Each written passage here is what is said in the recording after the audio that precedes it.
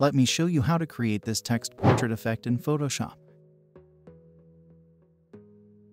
Start by dragging your photo to Photoshop. I have already done that. Now press Ctrl J to make a copy. Hide this image.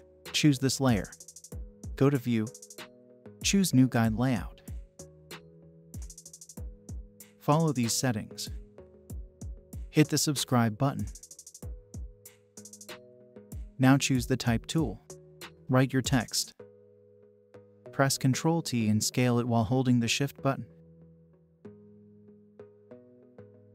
This is the font that I am using. And scale it while holding the Shift button.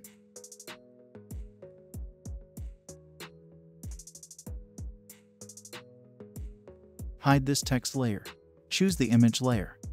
Choose the rectangle marquee tool and make a selection like this. Add a layer mask. Unhide these layers. Choose the image layer. Hold Alt and click here to create a clipping mask. Go to Adjustment Layer and choose Color Lookup. Choose Crisp Warm Look. Reduce the opacity a bit. That's it. Hope you liked it. Subscribe to my channel for more tutorials. Also watch other tutorials in my channel.